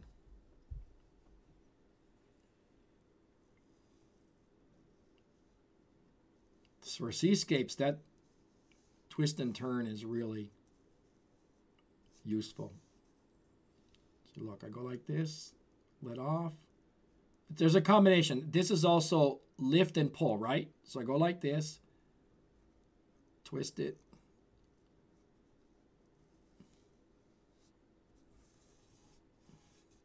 And the faster you work, the more spontaneous it is. There. I just created a crashing wave just with one brush, just one solid brush stroke like that. That's like the little eye of the wave there. So when you take these paint along classes with us, what you can do is you don't have to do the entire painting. You can just do that little section and practice that and learn like training wheels, right? You learn that brush stroke. If you're a beginner. So when I give my classes and you're a beginner, I say, I think what you should do as a beginner, just do that little section there. I recommend that. Okay, here we go with this effect now. Peel off. This is the same as with the trees, by the way. Your classes would be great for beginners because they don't have to unlearn bad habits. That's correct. Now, here's another really important concept. How do you know, and you know what? I'm going to boast this because I deserve it. I'm the only one. Honestly, you hear a lot about abstract shapes and asymmetrical shapes. You got to create an abstract shape. You read it, you hear about it, but nobody actually tells you what makes an abstract shape an abstract shape. And I'm going to tell you. There's a very simple solution to that. Whatever shape you're going to produce, take an imaginary line as you're working. Take an imaginary line down the middle of that shape, whether it's a tree, a bush, a rock, whatever. Compare side A with side B. If their two sides are dramatically different, you can rest assured that you have a designed abstract shape. So there you go. I am boasting it, but it's true.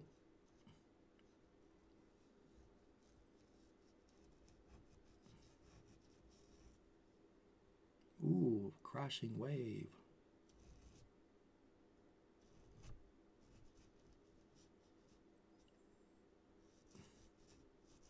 So I'm the only one that's come up with that concept. I've never heard it before or seen it before. But it just takes all the second guessing away from your work. Geez, I think that's already there.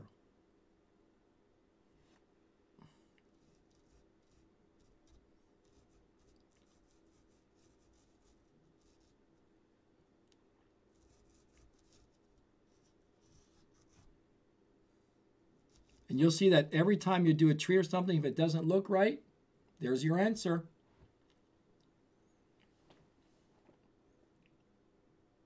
So, for example, a little bit of a danger alert here. If I take an imaginary line, this little protrusion is starting to mirror that one. That compromises the abstract shape. So by knowing that, see, that way you don't have to fiddle with it and keep erasing it until you get it right. It's not really an abstract shape right now. It's cloned. So I'm going to take this away, knowing that. Now, I did that on purpose, of course. You know, when I make mistakes, I can always say I did it on purpose so I can show my students how to correct it. Which we appreciate because we all need to know how to make corrections. Well, you're never going to know if I actually made the mistake or not. I can just get away with it by saying I did it on purpose, and I'll let you guess. But anyway, it was interesting because we had those two little protrusions that were the same, right? So we're going to take this whole thing as a shape now, and if I add more here, I think we got it. So you can't go wrong. You cannot go wrong when you have two different sides to a shape. Whatever you produce.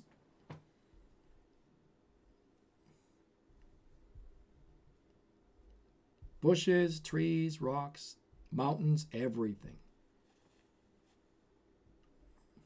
Oh, hi there, Susan. Figures. There you go. Figures. Susan does a lot of figure painting. She's an excellent pastelist. And she sometimes sends me some of her work to get an idea. And I say, Susan, that photograph is not going to work because you have the arms in the same position on both sides. You want to have two different sides to your figure for it to work. So yeah, it works with still lifes, for still lifes, for pet portraits, landscapes, everything. Two different sides to shape and you are sailing. So these brush strokes that you're showing us, a student is saying, seems to me that it should be on an almost finished painting or as a second layer to an underpainting. No, that's why, remember, I don't know if you were here, but that's why I did this tree, remember? I completely blanked it out. That was from the scratch. I'm just doing it like this. These are finished paintings because if I just do it on a piece of paper, it's not going to be as entertaining. This is more entertaining for you to see me complete what? 1, 2, 3, 4, 5, 6, 7 paintings with just a few strokes. But no. These are used for everything. It's not for finishing touches. Like this here, that was originally painted, and a lot of what I had here, I blocked it out. I repainted this day before yesterday, and now went back and put it back. But even the block in everything would be the same. Yeah, please don't think because I'm completing paintings that it's only for completing process. It's done for everything. Okay, let's do one. We got a wispy one here. We got a few more minutes. I'm just going back and forth, back and forth.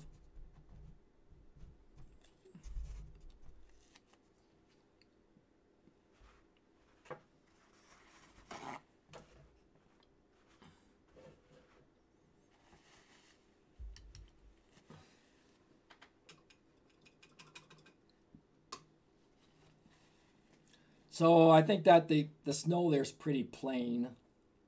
How about we add a little bit of grass to that? So again, we're going to use a wild grass technique there, right? We just saw it. We did that with the full grass, but let's do it on this one. Besides, why would I think it's important to put grass here?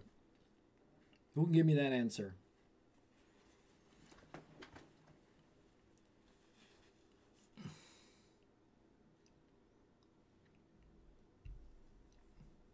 What do we have a certain disconnection between that section and this section, right?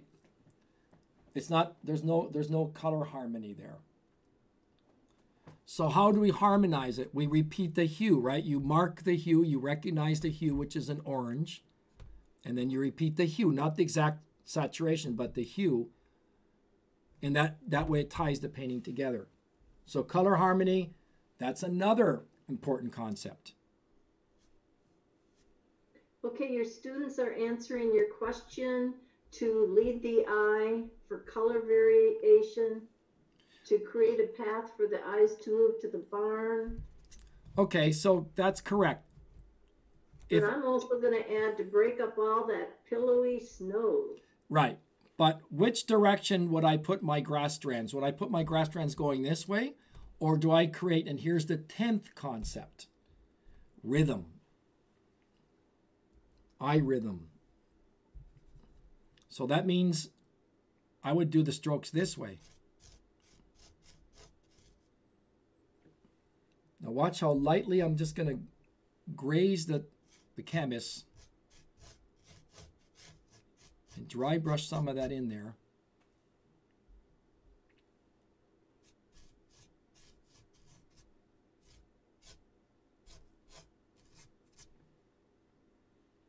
We're going to get all kinds of weeds and stuff. Now, you don't want to make it all in the same direction because it becomes too obvious. So, for example, I can go this way a little bit. Oh, wait. This is wispy. Let me take that off here.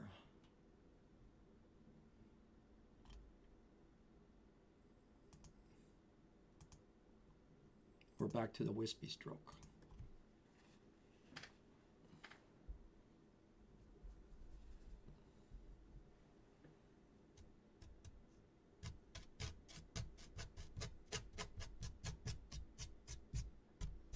Okay, now again, down the middle, do it on one side, only echo it on this side. Don't compete. Principle of contrasts.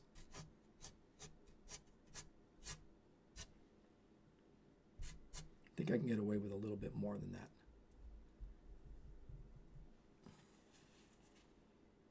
And I'm just, just relying on happy accidents. I got this one got a little bit too marked, but then that looks like a cattail or a what do you call it? Bull reeds, bulrushes, got several names. In fact, I can make a few of those.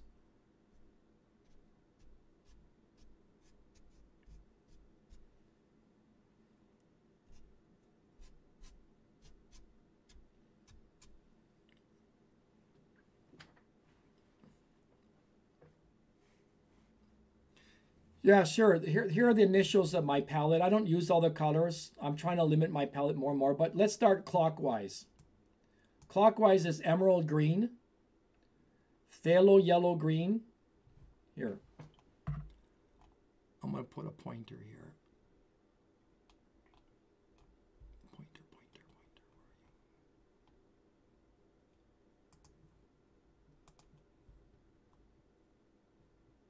Okay, so let's start from here. Emerald green, phthalo yellow green. If you go to my website, improvemypaintings.com, you can see some more of my work there, by the way. Improvemypaintings.com, pretty easy to remember, pluralized paintings. There's a materials list there, and you also find it on Artist Network. This is cadmium yellow, cadmium orange, yellow ochre, pale. Got to be pale. That's works for so. This is probably my most favorite color and most used color in my palette, but it's got to be pale. Transparent oxide red or burnt sienna, but oxide red is a little bit cleaner. Cadmium red medium, ultramarine blue, Prussian blue, Indian red, sap green, which I rarely use, mostly for plants. Viridian, which I only use for water. I don't use it for mixing greens anymore. Lamp black and Windsor violet. Basically, the greens work better with the ultramarine blue, burnt Prussian blue, with cadmium yellow and yellow ochre pale. I mix my own greens now. Finally got it right after decades.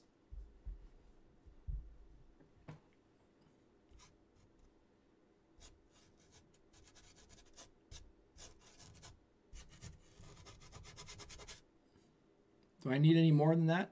We got to keep it subtle, right? I think that does the job.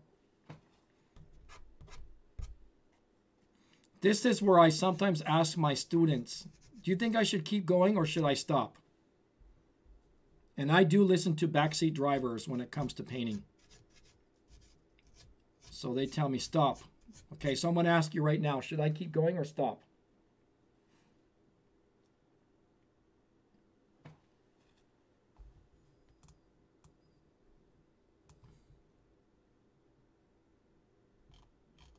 See, I'm waiting for them to answer.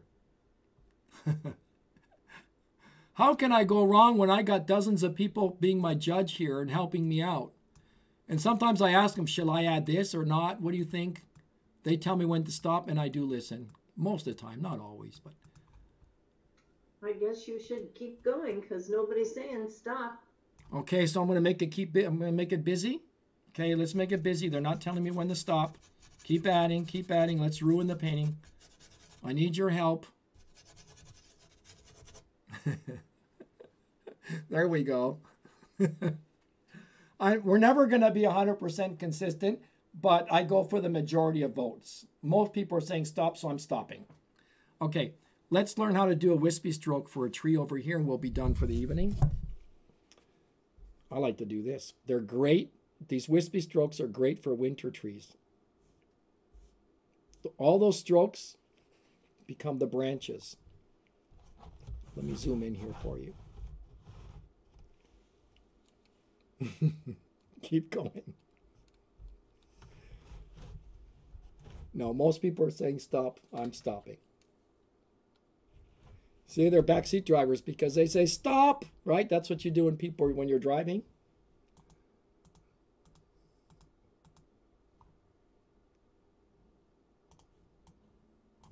Okay, let me just put this into focus.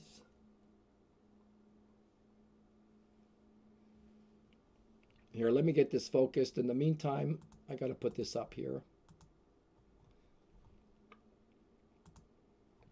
You like that? You like that still life? That's next Friday. And that will be done in 4 hours. This Friday, Joe. This Friday. Yeah, this coming Friday. Sorry. Yeah, you need to correct me. Remember, I'm in my right brain, left brain, going back and forth. This Friday. This Friday, the 30th. Yeah, just a few days from now. Thank you for the correction. That's $14.99 for the full course, and you're going to learn some really neat techniques about negative space and still lifes, where to overlap, how to overlap, this is somewhat impressionist, as you can see, how to handle the tablecloth. You can see the tablecloth is also producing a visual path. A lot of these principles that I'm teaching are also included. And the most important thing with still lifes is where to play with edges. You can see that there's a gutsy move right in here. See that stroke there? That's not accidental. And see this stroke over here? That's not accidental. And you know why? Because you paint the way the eye anatomically sees. If you put everything into hard focus, it'll look like it was cut out and pasted on with glue. So you integrate it like that, and you're detracting the eye from getting glued to certain areas. So there's a play of edges there. You can see it over here also with the flowers. Gradient planes, that's another concept. We didn't even start talking about that. Gradient planes, oh my gosh, that pushes you over the cliff. No, I shouldn't say over the cliff because you get better. That brings you up to the top of the hill. And that's a Pixar Studio technique that, again, I didn't get that from any workshop or reading books. Nobody, have you guys ever heard something about a gradient plane in art and paintings? It'd be interesting to know if any of you heard that before. No, that didn't come from me. Okay, so wispy stroke here is great for winter trees, bare trees. And I'm just combing that on, following the clock technique for foliage, 12 o'clock, 1 o'clock, etc.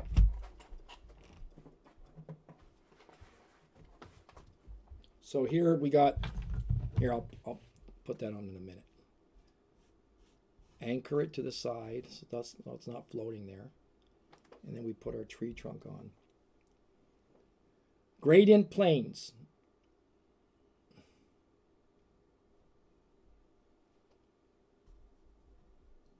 So the trick to make these really thin lines is hold the brush at the very tip and dangle it. Oh, look at this. You can see I've really got a lot of mileage on this brush.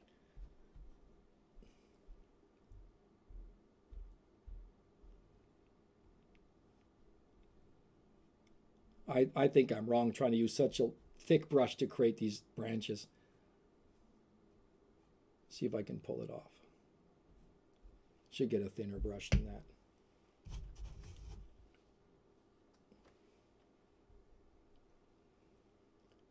Whiskey stroke. Yeah, you'll probably do a better job with a few whiskeys. At least it won't be so even, right?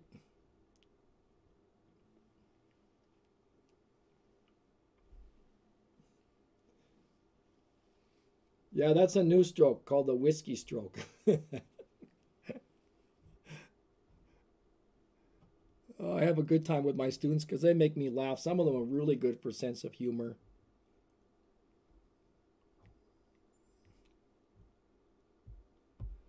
I actually miss the Saturdays when I'm not giving the classes.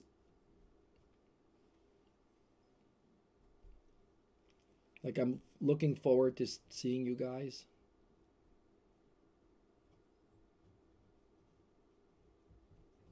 Do you use a bristle brush for watercolor to do your trees in the clock fashion? No. I use another brush. I use a round. Here, let me answer that question. Let me get the brush. The magic brush for creating foliage in watercolor. Too bad we don't have more time. Because I can go on all afternoon. You know what? As I said, I didn't have talent. I had to struggle a lot in my art. I struggled at the beginning. It was very frustrating for me. I wish I had Joe. That's the real truth of it. I wish I had Joe that told me what an abstract shape is and told me what about lead-ins and all those things. It would have saved me a lot of aggravation. Years. But anyway, right there, you want to create beautiful foliage in watercolor. You use the belly of that brush, round part, and you just go like this. It's the same stroke. Again, too bad I don't have enough time. But if you join me, we have our paint-alongs. I got more time. I don't have to finish at a certain time. I can go out to 5, 6 o'clock sometimes and stretch it and do these demos for you. More than glad to do so. But it's nothing for me to grab a piece of watercolor paper and just... I can pop in a tree in watercolor with this brush in 10 minutes. But anyway, you do it like this. You use the roundness of this brush, go according to the clock, and you break it up on rough paper, and you can produce a tree in no time. It's all in the sleight of the hand, like I just did right now.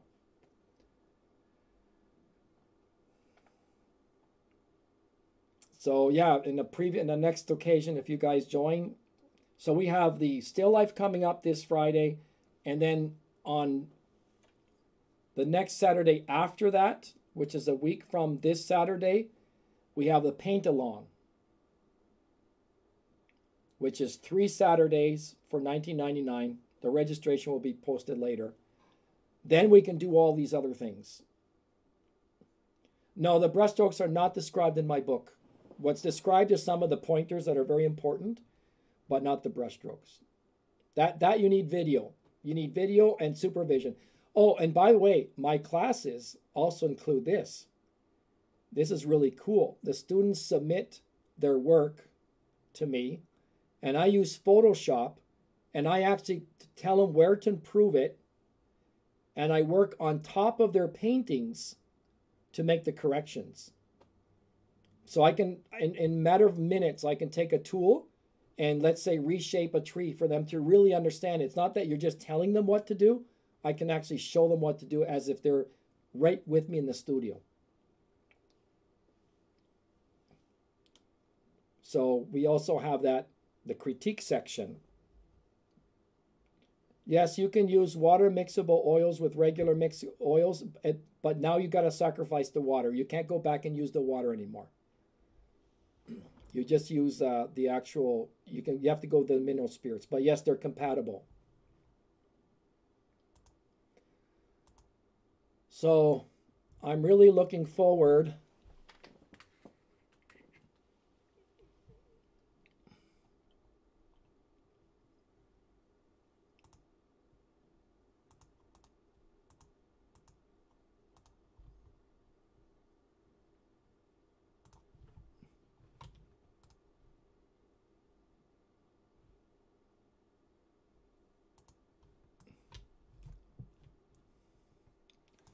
Well, I'm really looking forward to seeing you guys again. It's we had a great 2 hours here together, and it would be fantastic for you to join. Go to artistnetwork.com/paint/along. No, paint-along. Anyway, you can see it there. It's posted. The focus of the next paint along series is called, what was it? Let me show you. I got it written down here with special effects. Something about special effects. My students always want to know what's coming up. Add special effects to your landscape painting. So we're going to see how we can integrate stars, a moon, northern lights. How about that? Guess what? Lightning. I got a marvelous painting in mind with lightning, and you can perk up any boring painting with that. And rainbow. How about that? Putting a rainbow in what would, I have a painting with bales, and in my mind I got the reference photo, and obviously the painting by itself would not be as interesting, but as soon as I added the rainbow to it, it popped. So I call those special effects because you don't usually see those. But this Friday we got the still life, so I hope you can join us, and just check out that website for the paint along that's coming up as well. And I hope to see you again, all of you. And I hope you've learned a lot today in class in this session. Bye-bye for now.